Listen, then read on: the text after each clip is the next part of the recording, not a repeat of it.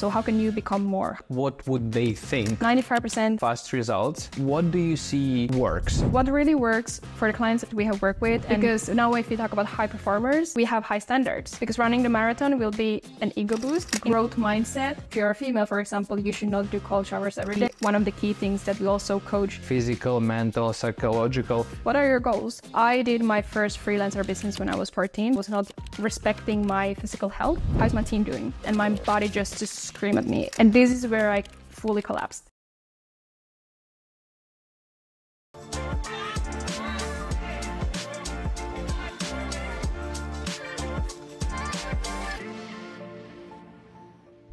Welcome back to the Get Cracking podcast, and hopefully you're watching us on YouTube, because this is where everybody should be by this time. It's already many videos are kind of live, and we are back with the podcasting, and today we have Linda.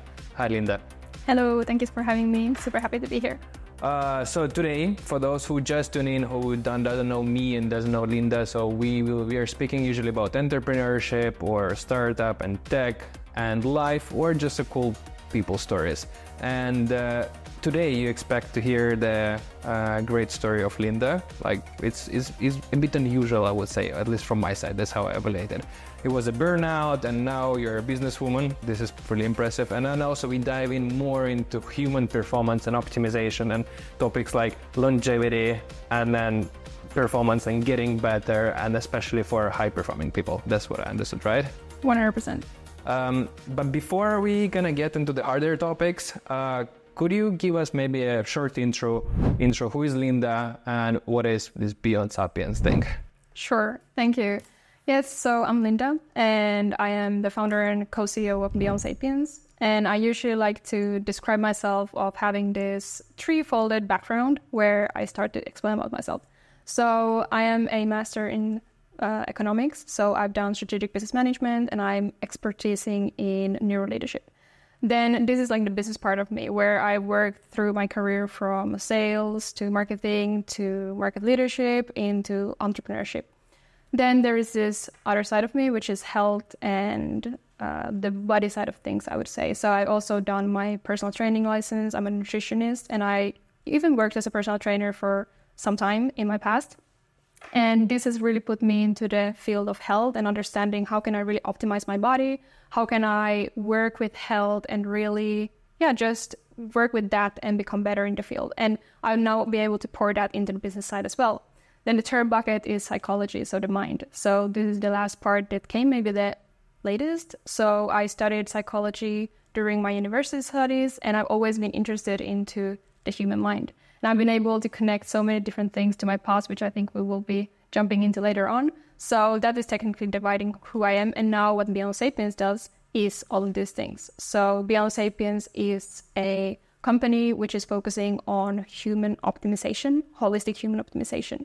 And we want to help individuals, especially high performers, to really tap into their fullest potential. So how can you become more? How can you become the 2.0 version of yourself?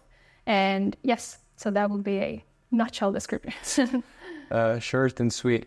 And I think, so when I thought about this episode, and then what should we discussing? So, and really the first maybe half of the podcast, I was like, yes, we really need to dive into the topics. It's like, so how exactly we would get better?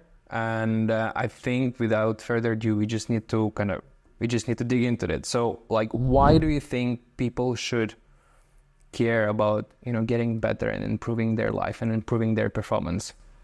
That's a great question. I would maybe ask, why should people not?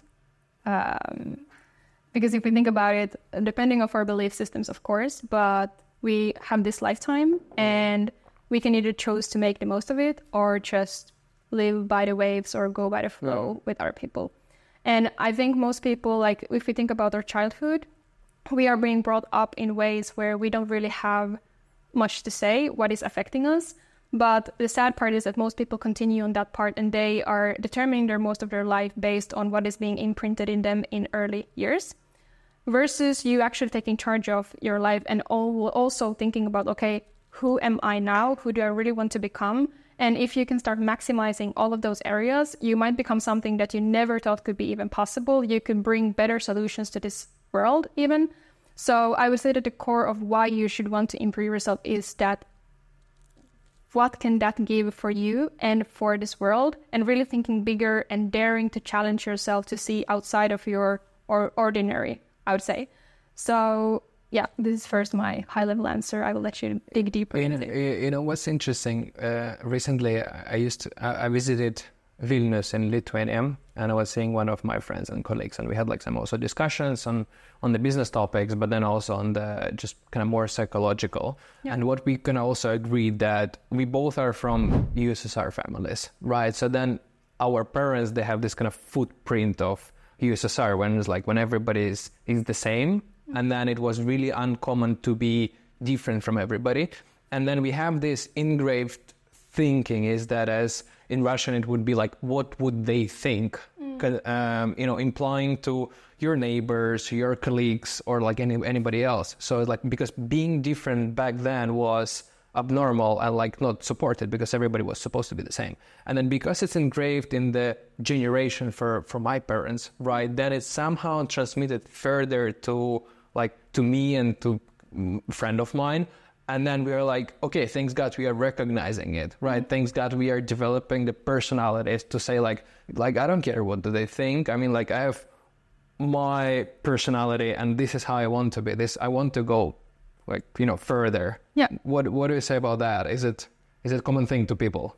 To want to go forward or like this kind of footprint of generation, or it's like it is one of those things that kind of is impacting our behavior. Yes, 100%. And that's exactly what you're correct there. So it's that it's coming from generations and we're just continuing the same pattern without stopping and questioning, is this really what to do?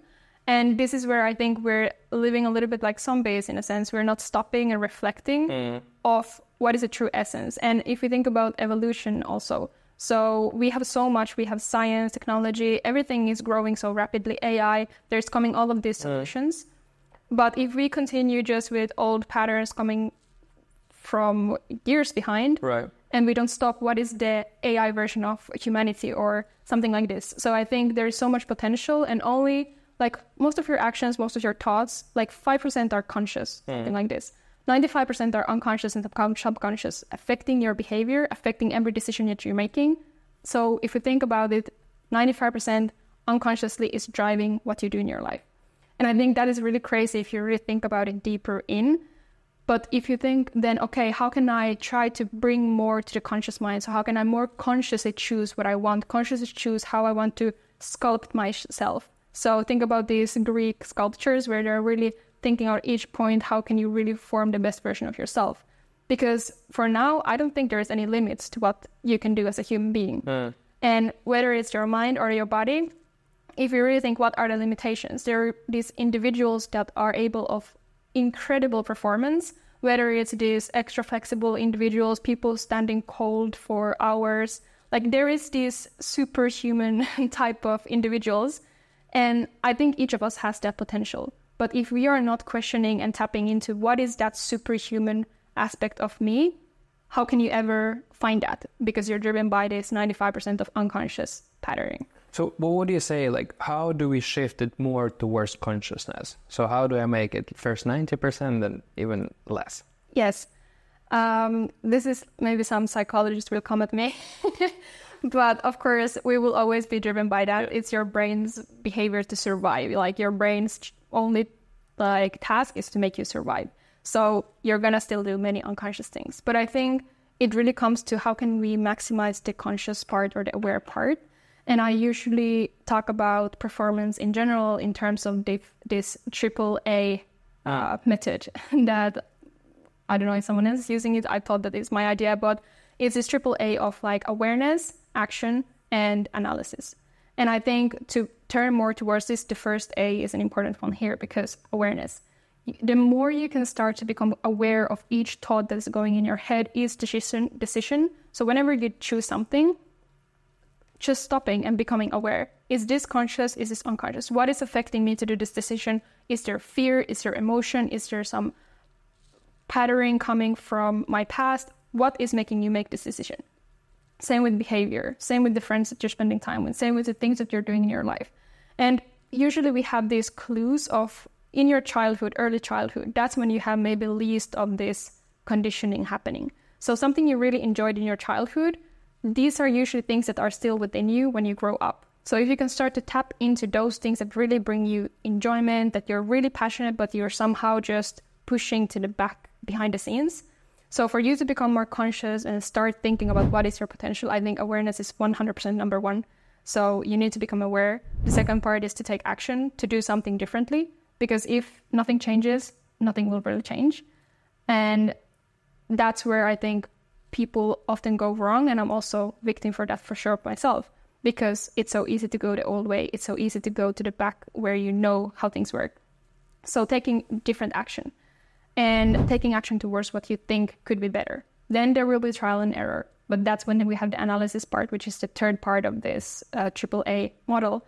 So analyze what worked, how did it feel, why did it not work, what did I learn? And that's when you will most likely have, again, new awareness, new action, new analysis. And this, I think, is a simple method for you to start really thinking about this in your own life. How can you do things differently and start to tap into more of this true essence of your potential? Actually interesting. I never heard this AAA, but I heard similar frameworks that are built like, around the same kind of model when you're, you need to maybe plan, do and review. Maybe they didn't call it like a AAA, but like something similar. And I'm a big fan of frameworks and the systems, because they actually, once you take a framework, you take a system, then you implement it in the life or in business or your work. And then you'll see like what it gets. If you don't implement, you don't have results, or if you implement something wrong to the wrong place, you get the wrong results. This is completely true. I think we are craving for fast results and kind of say, tips and tricks, and the internet is full of this, the 3 best ways. You do these 3 things and you'll be happy. Maybe then the question is for you. So you work already with, several clients, and then you're in the field for quite a while. What do you see works for your target audience, which is high performance people? Yes, I love that question, and I will have a very not nice answer. You'll be like, okay, this depends. It does depend, but the answer is exactly the problem is the quick fixes, the quick tips, the quick solutions. Because I think in anything in life, if you do something with the quick solution, that is pretty much short-term thinking. You're not going to get massive results. You might have like a bandage on your bleeding wound, but yeah, that's pretty much what you can get with the quick fixes. So what really works for the clients that we have worked with, and in my own experience, in my own journey of performance, I would say that you really just need to go where you least want to go. So where it hurts the most, where you have most pain, what you are avoiding, this is where you need to go. Because the reason that you're avoiding that is exactly the issue. And before you face the harsh truth, the fact that growth is brutally hard, you're not going to grow. You can grow a little bit, but only once you really decide to make the big step of going towards the shitstorm, so to say, that's when you can start understanding the true core issues. Because most of the issues with your personality, your performance, your potential, anything that you do are in this unconscious part. Yeah. And the only way for you to tap into that is by going to the hard way. And that's where when people dare to take that, of course, then we can have some elevators like quick fixes. Support, 100% number one. If you're left alone, you are running a business or you're in your busy life. If you're left alone, it's difficult for you to go through that. So support, I would say, number one. Then the number second, I think, is this full acceptance and openness that you need to change your mindset. I think everything starts with what is your mentality towards your personal growth, your journey. So being open for whatever will come and accepting. Because now if you talk about high performers, we have high standards. It's like I cannot fail, or I cannot look bad in this, or I cannot take a week off or something else. So you need to be open to accept whatever will come through the way. And then I would say the last part is to see yourself as a holistic being, because we are humans. I can start to, take a cold shower, or I can start to drink more water, which are great steps, but those are the marginal gains. But before you start first seeing yourself as a holistic being, you are part of your mind, part of your body. And you need to work with yourself with this holistic awareness, because everything affects everything in you. So before you understand these three things or have these three things, I think it's difficult for you to take these measured, quick steps. So yeah, I think that is my not liked answer for your question. I mean, just to summarize, in some point, I don't know if somebody is listening to us, they haven't seen me smiling like super hard, but then, you know, I just recognize some patterns of like, you know, my thinking, or there's this founders run club that is happening, and I joined them, and I hate running. I hate running. And then we are on the run, and we're having just slow pace run, and then we're chatting, and I'm saying that, okay, somebody asked me, are you running for long? And I'm like, no, this is my third time running ever. Yeah. And then next sentence, I'm saying, I'm planning to run a marathon this year. And then the person is like, why? Yeah. Like it's country. I'm like, because like, this is why, because I hate it. And I thought like, okay, then I should do it. Yeah. Because I don't like it. I hate it. Then this means it gives me, you know, discomfort to go through something and go something I don't like. So then train my brain. So then I'm more resilient in some other areas of my life. So while you've been saying about that, I was just reflecting like, okay, yeah, then I did right, at least in this small moment. But let's see if I run the marathon. I'm committed. Well done. I love that. What made you start running, especially what was the story there? Like, was it just to do something you don't really like? So there are two elements to that. So one is that I'm doing something that I don't like. Like I'm doing a lot of sports, and then I can also it is a lifestyle for me. I go to gym regularly, and I like it. This is how it clears my brain, and I'm comfortable. I see friends there sometimes, or I'm just alone. So it is it's part of my being nowadays, right?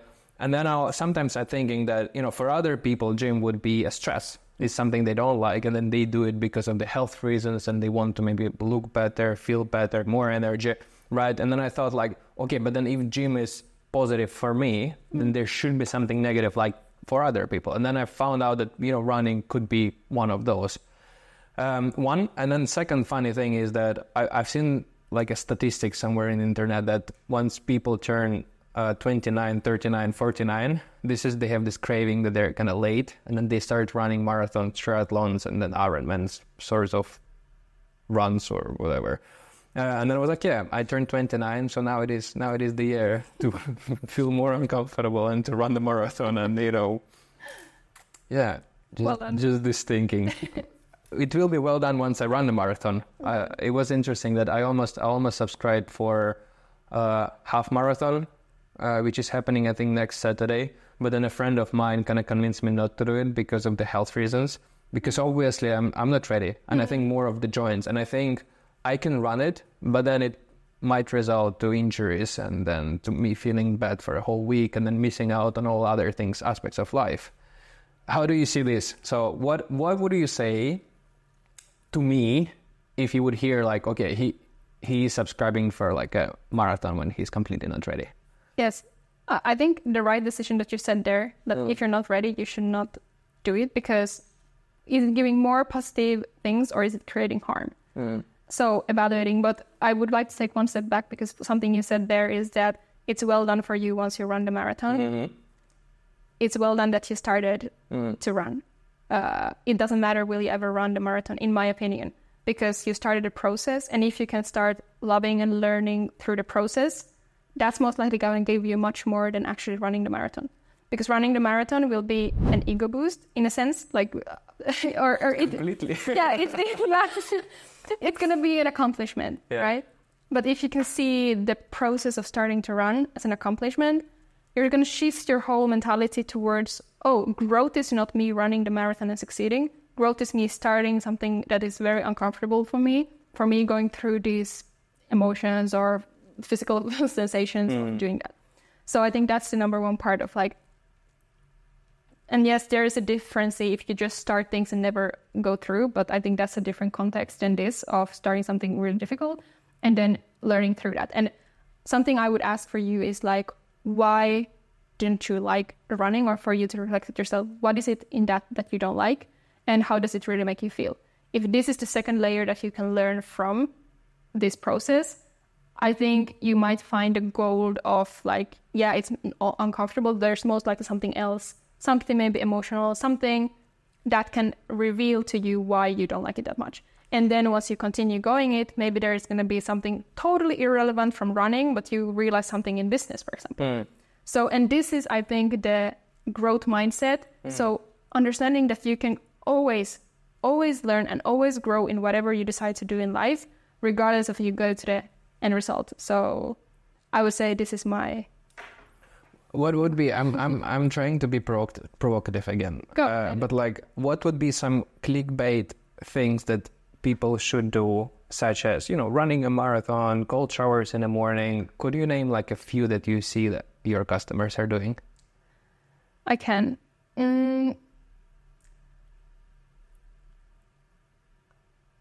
I think anything that challenges you or something that you have thought that you want to do but you don't want to do. So deciding to do the thing that you have always postponed or always had in mind, like I want to start a podcast but I don't have time, or I want to do this. So I think that is one thing for sure.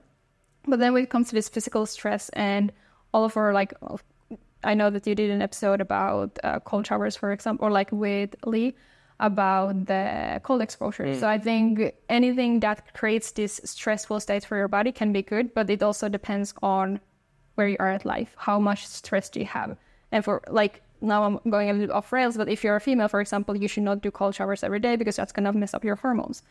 And when it comes to performance, I guess you're asking this of like, what is some clickbait thing someone can do for optimizing towards this potential? So I think the number one thing is to do something that challenges you, for sure.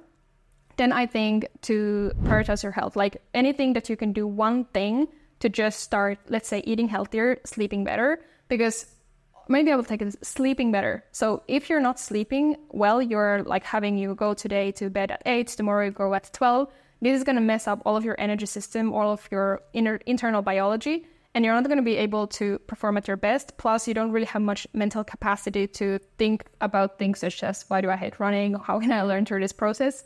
So I say the constant sleep routine is going to be one of the key things that we also coach all super early on for all of our clients. Because if you don't have that, you don't have really the foundations. Not that much of a clickbait advice, but still, that's the fact. The third one would be priorities. Like, I think many of us are being run by other people's schedules, other people's agendas, but we are not really stopping to think like, what is my priority? So understanding your priorities on a deeper level. So whether this is calendaring for you, whether this is putting a clear to-do list for you, something that gives structure for you to follow through whatever you're trying to accomplish or work through as a process. I think those... But feel free to challenge me more to go deeper into specific.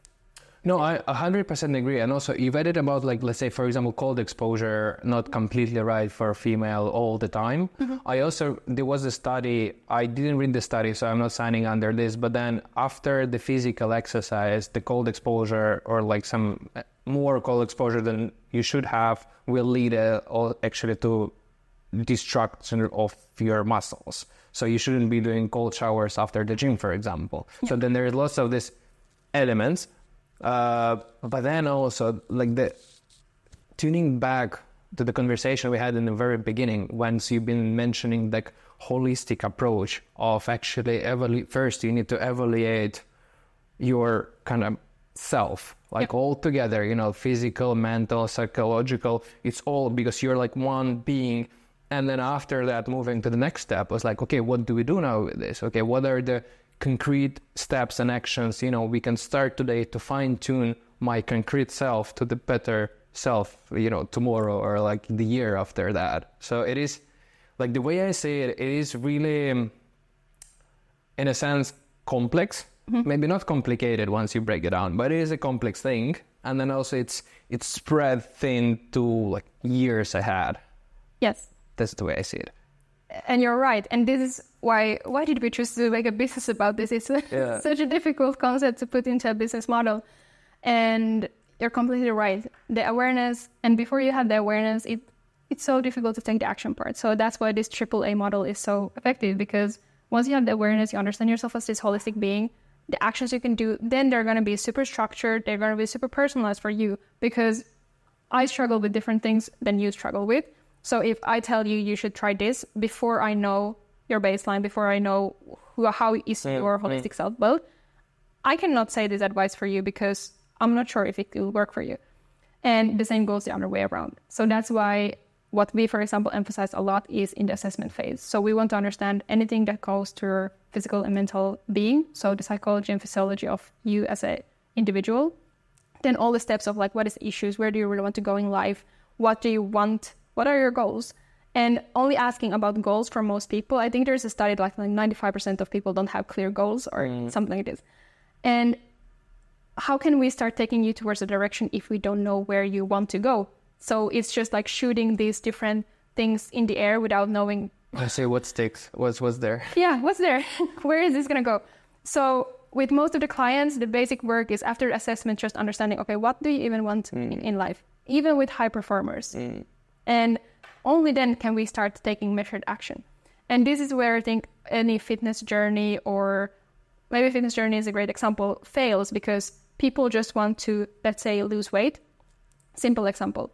But before you understand where you are at now, how much weight do you want to lose? How do you really want to look like? What is your ideal goal? When do you want to achieve it? There is so many things that goes into the process before you can start taking the action.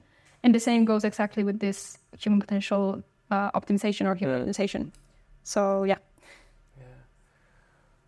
It's interesting because once you tell me more about those topics, I actually have like more and more side questions that kind of digging all my podcast structure kind of to the bin. Don't worry. But then also there is something else that I really wanted to ask you. It was maybe more about kind of your story, because in this podcast we not only trying to give these actionable tips like we already done a bunch, but then also see people behind the scene. So then, so Linda, you had a burnout. Yes. So how was it? Walk us through like the story. Like how was it? Sure. Okay. First of all, I think I started my entrepreneurial journey when I was 14 years old. So I did my first freelancer business when I was 14 because I was like, I want to work. I want to be able to afford a horse, and my parents will not buy that for me. So I was like, I want to do that. And I was super disciplined, super ambitious since a young age. And I was able to find a person who was willing to certify me as a like eyelash technician or something like this. That was the only thing that something would want to certify me as a 14-year-old so that I could start working. And I started working. Since then, I've been working.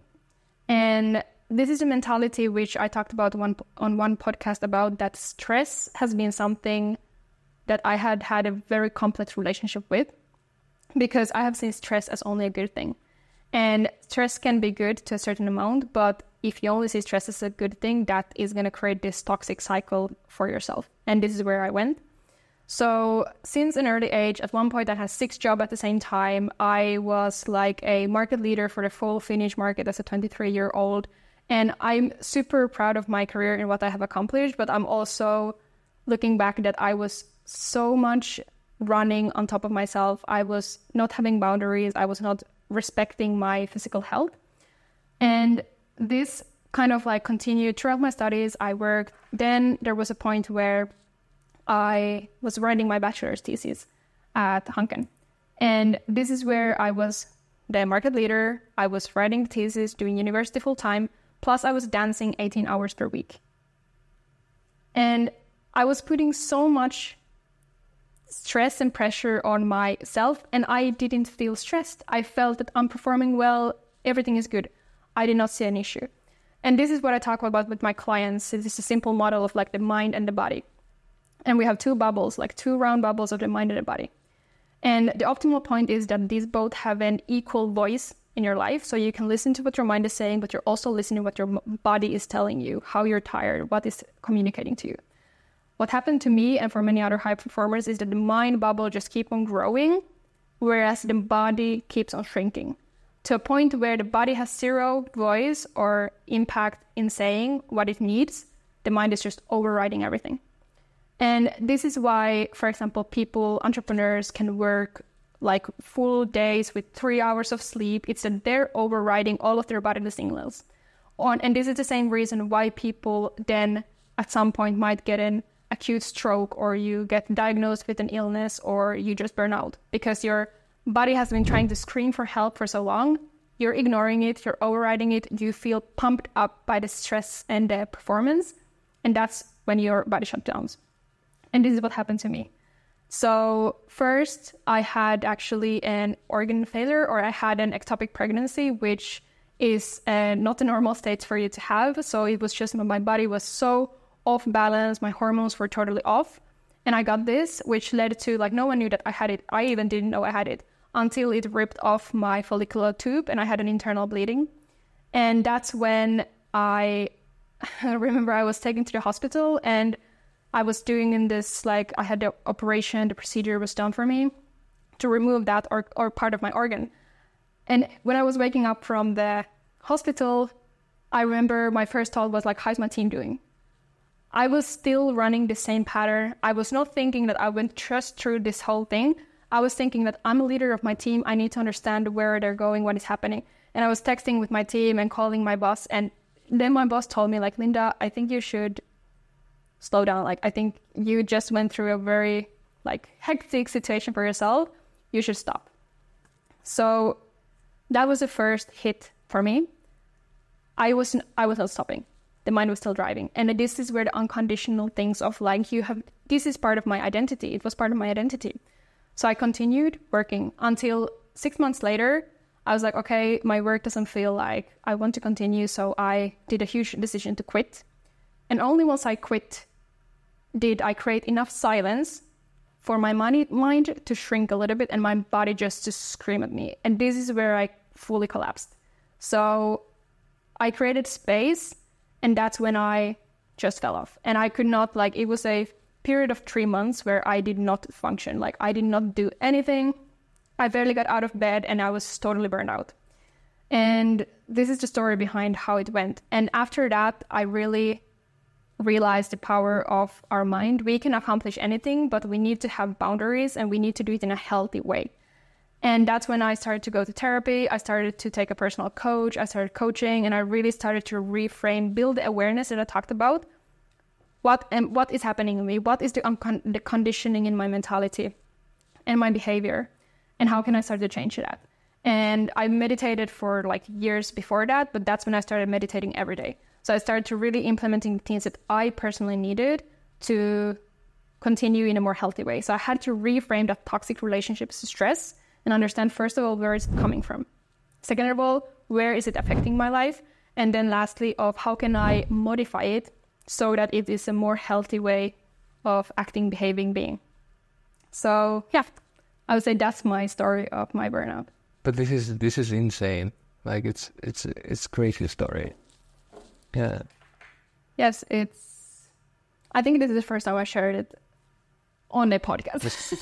Exclusive. Everybody go, please leave this awesomeness and support, like, and leave a comment, because I mean it's unusual that people share, like, maybe the darker times and darker stories. And then I'm super happy that you can like, now you're recovered, and then you have the voice to share, and then also you're not only sharing your story, you're also on a journey to kind of help others preventing this kind of same pattern. Because, you know, the topics that you say, I've recognized parts of me in them, and also I recognize parts of other people, and I heard, like, burnout stories before, and they're all different, and they're all unique in a sense, because it's about the kind of concrete person, but they have certain patterns and bells that the people kind of listen to.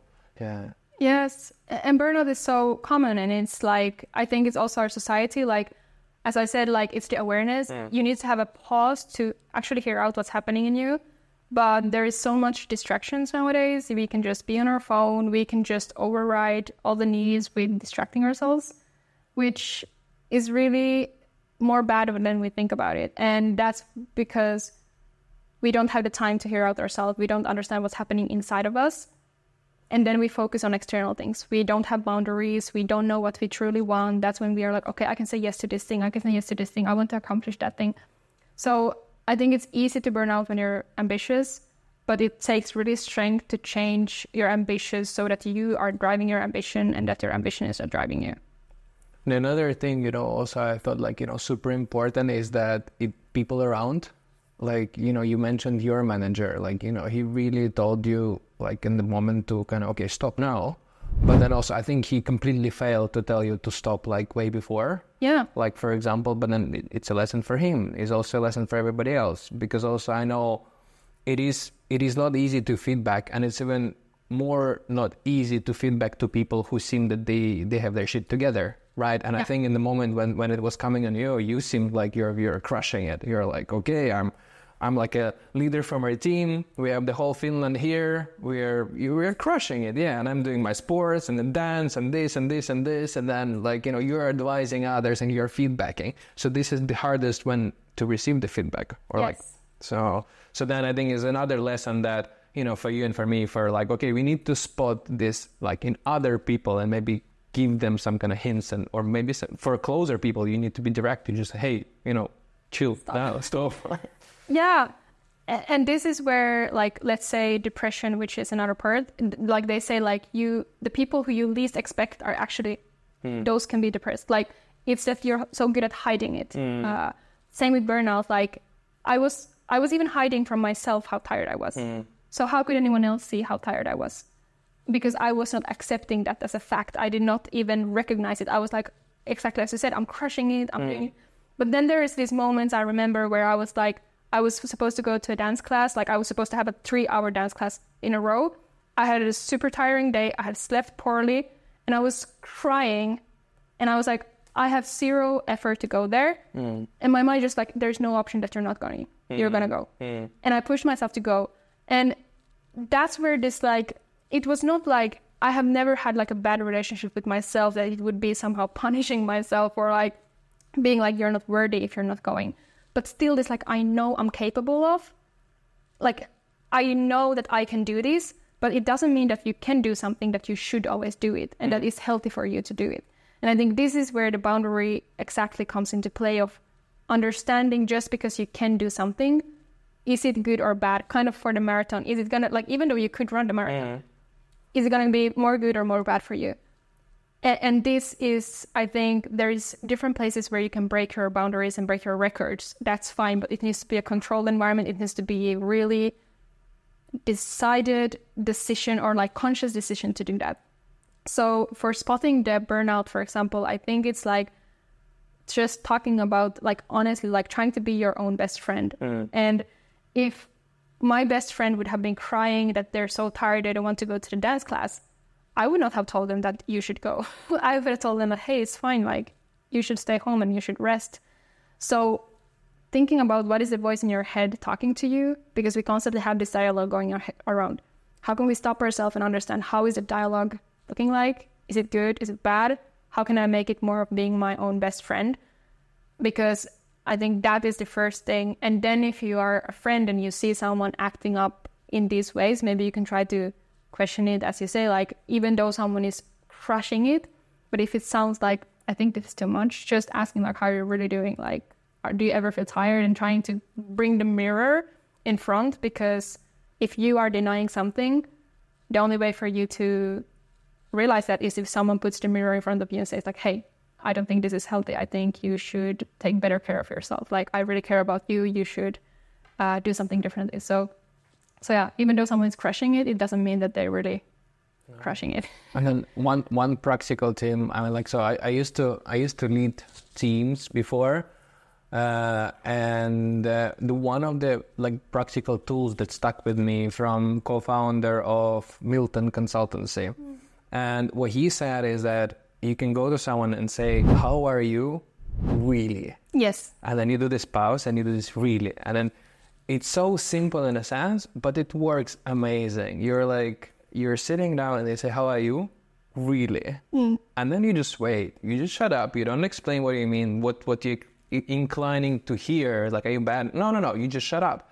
And then you listen back. Because people usually, in a sense, they feel okay, now I need to tell how am I really for real. And then this is the moment that, you can really help them out just by asking. I love that. Yeah. It's such a good one. Please note, everybody. Really. Okay. Wow, what a story. I'd like to move on a bit for because it was a bit kind of sad, and then also we are walking towards maybe wrapping up the podcast. Yeah. And then so to finish on a high note, maybe from your experience, and then through your life experience and through your business experience and through your education and customer work, what would be the one thing that you would suggest everybody to do if they'd like to become high performance?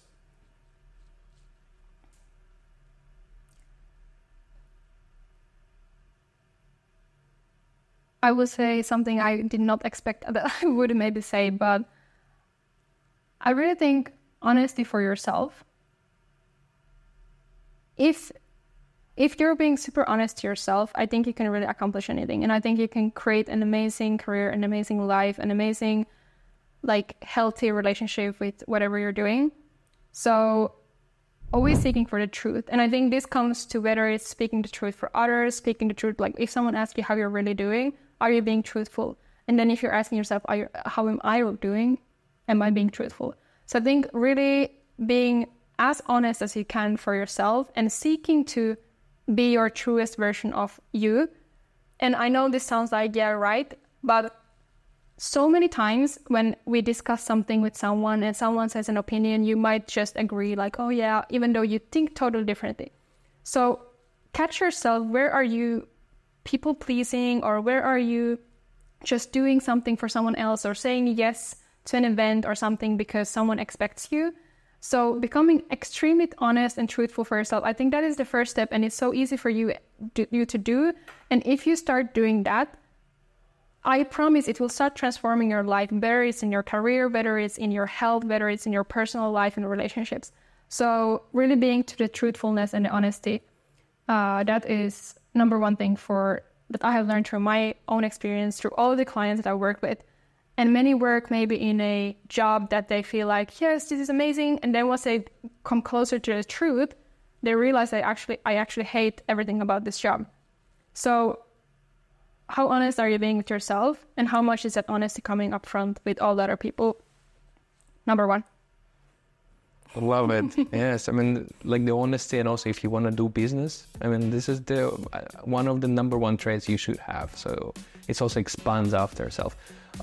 You also have a YouTube. I'm giving a hint to everybody that you can check it out, but where you'd like people, if somebody wants to check more about you, so where should they go? Sure. I'm mostly active maybe now on Instagram, so I'm just Linda_Grönfors, and then LinkedIn with my name, and then of course BeyondSapience.co is our website, and also you can find it YouTube through Beyond_Sapience. All the links will be in the show notes below. You'll find them there. Please go check out Linda. Please maybe become her customer. She needs customers. And then also subscribe, follow us in all the social media, and follow Linda and her company. Cool. Thank you, everybody, and thank you, Linda. Thank you so much for having me. Well done. Yes.